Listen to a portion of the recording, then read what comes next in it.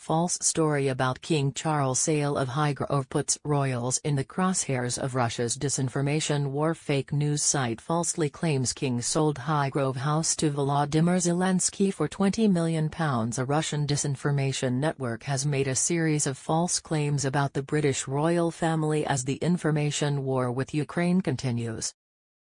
Among the false claims made by pro-Kremlin activists is that King Charles sold the royal residence Highgrove house to Ukrainian President Volodymyr Zelensky for £20 million.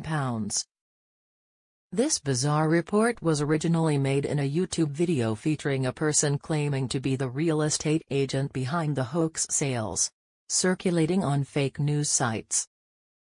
However, security experts told The Times that the character named Sam Murphy appears to have been created by AI.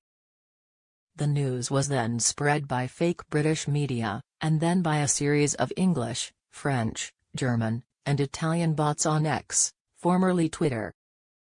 The website London Crier published what appeared to be an interview with Charles' former butler, Grant Harold.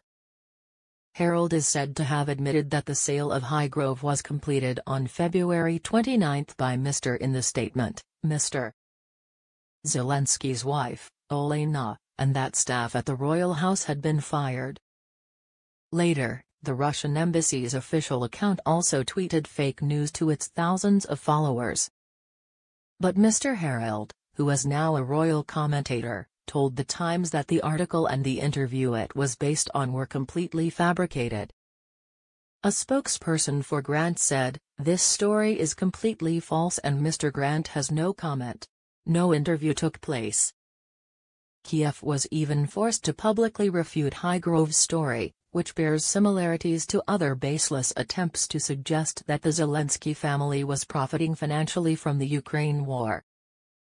Ukrainian state media reported, "This is a fake.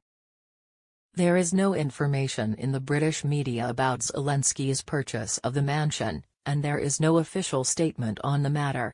This is the latest in a series of Russian propaganda attempts targeting the British royal family, as stories about the monarchy dominate the headlines."